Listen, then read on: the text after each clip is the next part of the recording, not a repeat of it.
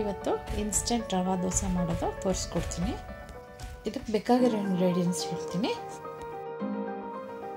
ಒಂದು ಹಾಫ್ ಬೌಲಷ್ಟು ಮೈದಾ ತೊಗೊಂಡಿದ್ದೀನಿ, 1 ಬೌಲ್ ಚಿರೋಟಿ ರವೆ ತೊಗೊಂಡಿದ್ದೀನಿ, 1 ಟೇಬಲ್ ಸ್ಪೂನಷ್ಟು ಜೀರಾ ತೊಗೊಂಡಿದ್ದೀನಿ, ರುಚಿಗೆ ಬೇಕಾದಷ್ಟು ಸಾಲ್ಟ್ ತೊಗೊಂಡಿದ್ದೀನಿ, 1 ಬೌಲಷ್ಟು ಅಕ್ಕಿ ಹಿಟ್ಟು ತೊಗೊಂಡಿದ್ದೀನಿ. ಈಗ ಎಲ್ಲ ಮಿಕ್ಸ್ ಮಾಡೋದು ತೋರಿಸ್ತೀನಿ. ಈಗ 1 ಬೌಲ್ ರವೆ ಹಾಕ್ಕೊಂಡಿದ್ದೀನಿ. ಈಗ ಇನ್ನೊಂದು ಬೌಲು ಫುಲ್ಲು ಅಕ್ಕಿ ಹಿಟ್ಟು ಹಾಕ್ತಾಯಿದ್ದೀನಿ. ಈಗ ಅರ್ಧ ಬೌಲಷ್ಟು ಮೈದಾ ಎಲ್ಲನೂ ಹಾಕ್ಕೊಂಡಿದ್ದೀನಿ. ಈಗ ಉಪ್ಪು ರುಚಿಗೆ ಎಷ್ಟು ಬೇಕೋ ಅಷ್ಟು ಹಾಕ್ಕೊಂಡಿದ್ದೀನಿ. ಜೀರಿಗೆ ಇಟ್ಕೊಂಡಿದ್ದೆಲ್ಲ 1 ಟೇಬಲ್ ಸ್ಪೂನ್ ಹಾಕಿದ್ದೀನಿ. ಆಮೇಲೆ ಇದು ಮೆಣಸಿನ್ಕಾಯಿ, ಕೊರ್ಬೇವಿನ ಸೊಪ್ಪು, ಶುಂಠಿ ಪೇಸ್ಟ್ ಮಾಡಿ ಇಟ್ಕೊಂಡಿದ್ದೆ, ಅದನ್ನು ಹಾಕಿದ್ದೀನಿ.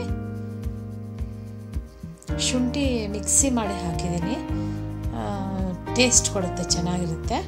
ಈಗ ಎಲ್ಲ ಮಿಕ್ಸ್ ಮಾಡ್ಕೊತಾ ಇದ್ದೀನಿ.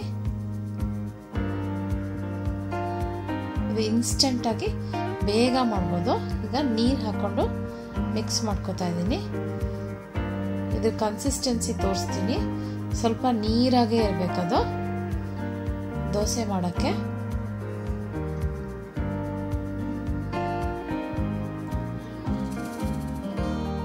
ಈಗ ಮಿಕ್ಸ್ ಮಾಡ್ತಾ ಇದ್ದೀನಿ. ಈಗ ಅದು ಇಷ್ಟು ನೀರಾಗಿ ಕಲಿಸ್ಕೋಬೇಕು ನೋಡಿ, ಇಷ್ಟು ನೀರಾಗಿರಬೇಕು, ಇಲ್ಲಾಂದರೆ ದೋಸೆ ಗರಿ ಗರಿ ಬರಲ್ಲ. ಈಗ ತವಾ ಇಟ್ಟಿದ್ದೀನಿ, ಸ್ವಲ್ಪ ಎಣ್ಣೆ ಹಾಕಬೇಕು. ಈಗ ಕಾದಿದೆ. ಈಗ ಹೇಗೆ ಹಾಕೋದು ಅಂತ ತೋರಿಸ್ತೀನಿ. ಸುಮ್ಮನೆ ಈ ಥರ ಸ್ಪ್ರೆಡ್ ಮಾಡಿಬಿಡ್ಬೇಕು, ಇಲ್ಲಾಂದರೆ ಅದು ಏಳಲ್ಲ. ಈಗ ನಾನ್ ಸ್ಟಿಕ್ ತವಾ ತಗೊಂಡ್ರೆ ತುಂಬ ಈಸಿ. ಸೊ ಈಗ ಇದು ಹಾಕಿದ್ದೀನಿ. ಮೇಲೆ 1 ಸ್ಪೂನ್ ಎಣ್ಣೆ ಹಾಕಿದ್ರೆ ಸಾಕು. ಸ್ವಲ್ಪ ಅದಾಗುತ್ತೆ, ತುಂಬ ನಿಧಾನ ಆಗುತ್ತೆ. ಈಗ ಗರಿ ಗರಿ ಆಗಿದೆ. ನಿಧಾನಕ್ಕೆ ತೆಗೆದುಬಿಟ್ಟು ಟರ್ನ್ ಮಾಡಬೇಕು. ಈ ಕಡೆನೂ ಸ್ವಲ್ಪ ಚೆನ್ನಾಗಿ ಬೇಯಬೇಕು.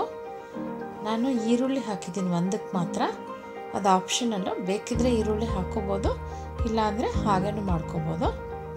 ಈಗ ಇದು ರೆಡಿಯಾಗಿದೆ. ಈಗ ಬಿಸಿ ಬಿಸಿ ಆಗಿರೋ ರವಾ ದೋಸೆ ಉಪ್ಪಿನಕಾಯಿ ಅಥವಾ ಚಟ್ನಿ ಜೊತೆ ತುಂಬ ಚೆನ್ನಾಗಿರುತ್ತೆ. Thanks for watching. Please subscribe.